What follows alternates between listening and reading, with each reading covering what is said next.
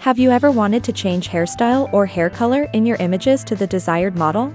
With Fooocus AI, you can do this. I'll show you how to change hairstyle and hair color using easy text prompt or using Loras.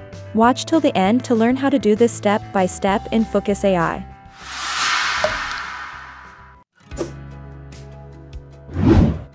Run Fooocus AI. I use this prompt to change hairstyle with text prompt. You can describe the person's appearance and expression, then write hairstyle and hair color. After that, describe the clothes, background, lighting, and other things you want.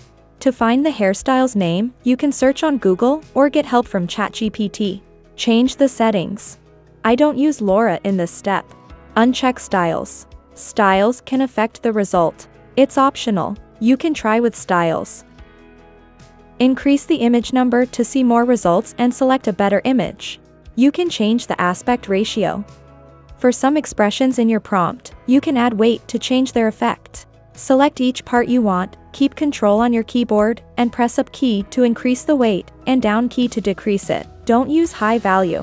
It can affect your generation and show you weird results. You can generate and see the results, then add weight to any part that you want to change its effects. Press the Generate button.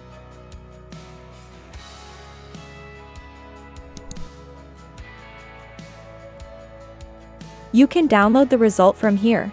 I changed the hairstyle and show you another example. I didn't mention hair color, so it creates hair with different colors. Add your hairstyle name and hair color in the text prompt, and create images based on them.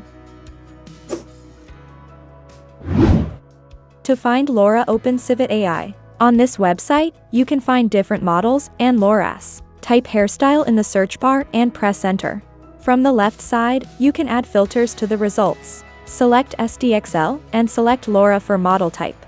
It will show you the results, and you can open them one by one and check which one is proper for your work.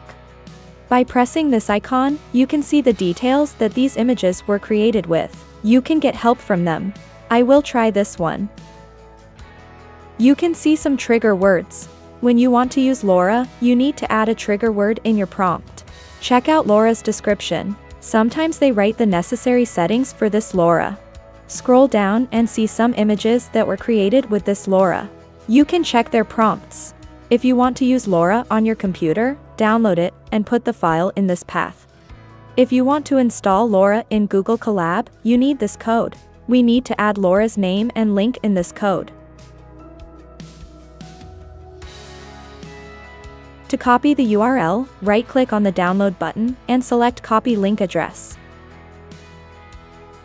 Now we use this code in Colab. The last line will run the interface, so we need to install Lora before this line. Add 2 code cells. Paste Lora in the second cell and the last line in the last cell. You can save this notebook and use it whenever you want. Run the cell, and when it's done, run the next cell. Select the Lora. If you don't see it, click Refresh All Files.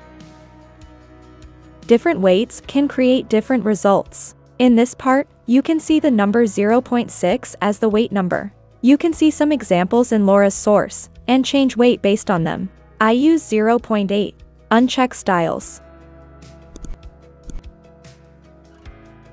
I write my previous prompt and change the hairstyle in it. If you want to see an example of each trigger word, you can open the links below. For example, double bun creates something like this hairstyle. Copy the trigger word you want. Also, add hair color. I add weight to this part. Some images are based on the prompt and some are not, so create more images.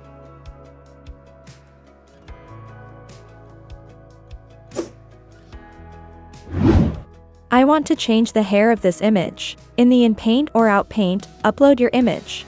You need to mask the current hair and the part where you want the new hair to appear. It can be easy if you use Zoom Canvas and change the brush size. See the help keys here. Hold Shift on the keyboard and use the mouse wheel to zoom in or out. By pressing Alt key, you can reset the zoom. Don't mask extra part. It can affect the image. In the first step, select the Modify Content method. The prompt box will appear here. Write the hairstyle and hair color. Note that based on your selected hairstyle, you may need to mask an extra part. Fooocus can only change the mask area.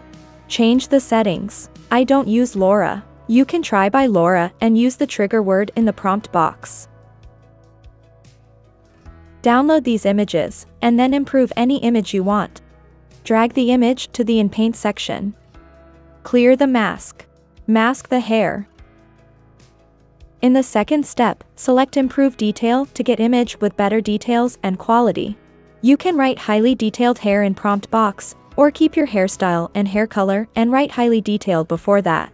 You see the preview of this generation.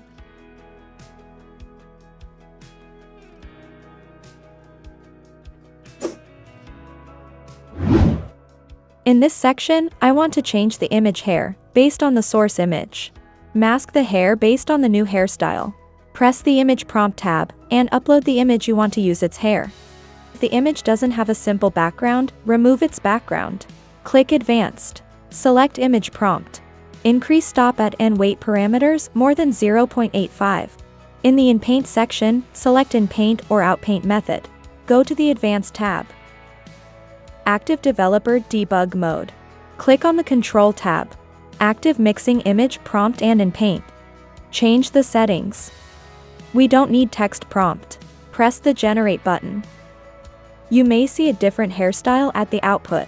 Try creating more images and changing stop it and weight. Remove your source image and try different hairstyles. If the video was helpful, like and subscribe. Try and tell me in the comment, can you get good results with this tutorial? Thanks for watching.